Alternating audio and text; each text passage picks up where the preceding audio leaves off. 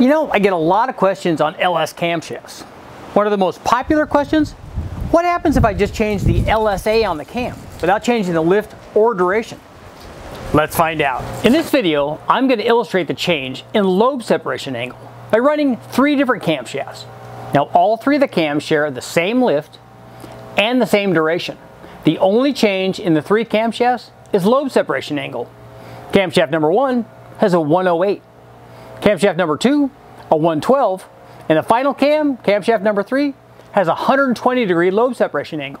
Now originally there's also supposed to be a 116, but we never got that cam tested. So let's find out what a change in just lobe separation angle does to the power curve.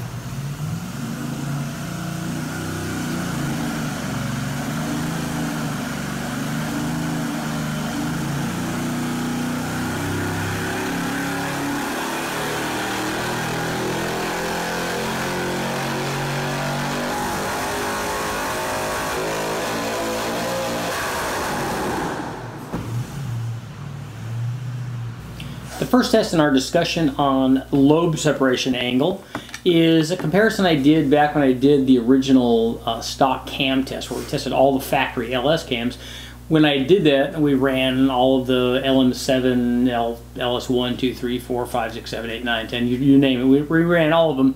But this is a comparison actually between the factory LS9 cam, which has a very wide lobe separation angle, and an aftermarket crane cam. And I picked this because this is the closest combination I had that had basically the same kind of intake duration. And this crane cam, we'll overlay this first, then we can take a look at this. And as you can see, the crane cam, give you some cam specs here. The crane cam was a 210, 218 duration, the 116 LSA, so it's still fairly wide, and 551 lift. So it kind of matched the lift of the LS9 cam. And the LS9 cam, for reference, is a 562 lift, 211, but 230 degrees of exhaust duration, and a 122.5. It was designed obviously for the positive displacement supercharged combinations, and that's why they do that. They extend make the LSA fairly wide, and they in doing that they kind of soften the bottom end up, as we can see here. Big difference in bottom end power. As a matter of fact, all the way up to 6,000 almost between these 2 cams.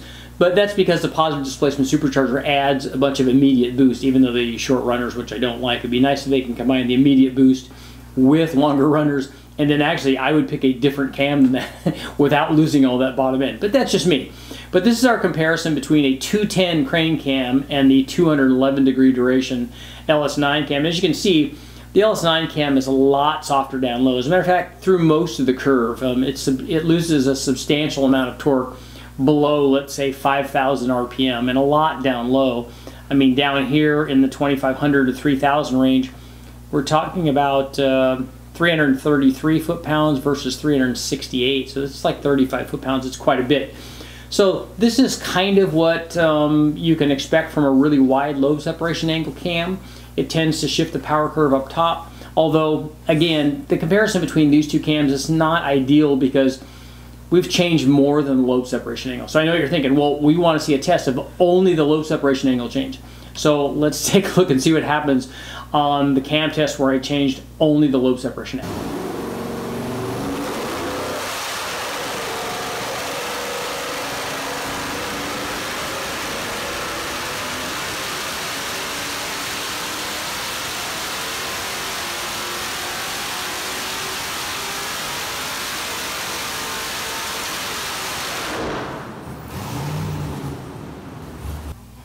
After taking a look at our comparison on the 5.3 with the factory LS9 cam compared to that crane aftermarket cam, a lot of people were asking, can you guys do a test where you just change the LSA? So I had done this test quite a while ago, and what I wanted to do is I asked the guys from Crane to grind me specific cams. What I wanted them to do is grind something that had the same lift and duration, and I wanted them just to change the lobe separation angle. So I asked them to do something on a 108 and a 112 and a 116 and a 120. Unfortunately, I didn't get the 116, and I can only test the 108, the 112, and the 120 cam. But, you know, this should give us a really good idea on what's going on when we just changed the lobe separation angle. So what I did was we had a test motor. I wanted to make sure we had enough test motor to take advantage of the cams. So what I did was put together a stroker. We had a 402, basically 402-inch stroker LS2 version. So it had a 4-inch crank in it, 6/125 rods, JE pistons, which were flat tops. And we topped that off with a set of GM Performance Parts CNC ported LS3 heads. And it had a valve spring upgrade from BTR to work with the camshaft to make sure that we had enough valve spring. And we had a fast LSXR intake manifold, 102mm throttle body, and this was all controlled by the Holley HP. We also had a set of 1 7/8 Cooks, you know, stainless long tube headers on it. And we ran all of this on, obviously, on the dyno Westech Performance. So first up was our 120 LSA camshaft. So the specs on the cam, to give you an idea, for our 402 were 624 lift, both the intake and the exhaust, 232, 242 duration at 50, and in this particular cam, on the graph here, 120 LSA. So equipped with that camshaft, our 402 combination produced peak power of 570 horsepower and 534.5 foot-pounds of torque. And I wanted to show you a lot of the curve. We were able to run this through a 3,000 RPM spread on the dyno from 3,500 to 6,500. And yes, I know everybody's going to want me to run it down all the way down to 1,500. Unfortunately, the engine dyno won't do that. An engine dyno won't run a sweep from 1,500 RPM to 6,500 RPM. It doesn't have the ability to do that. It can't run that long of a spread. Sometimes we can get maybe 4,000 RPM sweep out of it, but usually not any more than that, because if you do, then the numbers that you generate at the beginning, at the end of those of that span become inaccurate. The dyno is just not able to do that. It's easy to do on an inertia chassis dyno and stuff, but on an engine dyno it becomes more and more difficult. But this was our 120 LSA cam. Here's what happened when we changed the camshaft to 112. You can see it did kind of what we would expect, judging by what the cam swap happened in the 5.3, the results that we got on that. The tighter LSA improved the power output, especially down low, by quite a bit. Now we picked up as much as, if we look at the torque curve here, down at 37 or 3,800, it went from 474 to 502. So we picked up a lot of torque. And we start to see just a little bit of a change in peak power, although not dramatic. It's not something that I would consider to be, you know, you're talking about 4 horsepower there, so it's almost nothing. So going to the 112 degree LSA without changing the lift or changing the duration had a dramatic change in what the camshaft does. So this is still holding true, just like with the LS9 cam. A wider LSA definitely was losing power down low. So here's what happened when we went from the 112 to the 108. Tightened it up quite a bit. Again, no change in lift and duration. 108 LSA. We got another improvement in low speed torque, which we kind of would expect. We picked up, you know, another 11 foot-pounds of torque there. But the interesting thing is that we picked up power through most of the curve. I mean, here in the 5,500 RPM range, we picked up, you know, 550 to 557, so 7 or 8 foot-pounds, and even a little bit out at the very top, which I found was interesting based on the change from 120 to 108. I kind of expected there to be a loss at the top. But this is why we test.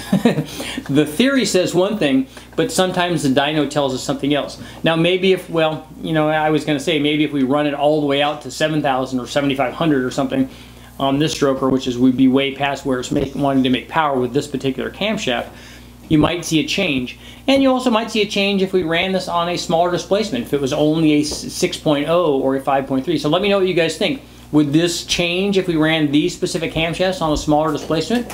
Would we see a difference? I mean, I know it's going to make peak power at a different RPM, but would the relative differences change? Would the with the smaller displacement all of a sudden like the 120 LSA cam or like the 112 or the 108? Let me know what you guys think. But this is kind of typically what we see when we change the LSA. A wide LSA tends to not make as much power down low. Usually it makes a little more power on the top, like we see with the LS9 cam test. And the tighter LSA tends to improve power in the mid-range and sometimes through most of the curve like it did here. But what it does do is also hurts idle quality. So if you want something that has the chop, definitely get a tight LSA, and obviously it also makes power. Let's get to our conclusion. Okay guys, what did you think about our test on lobe separation angle? Now, I know we like to isolate the individual components of the camshaft. So if we change the lift, it always does this. If we change the duration, it always does this.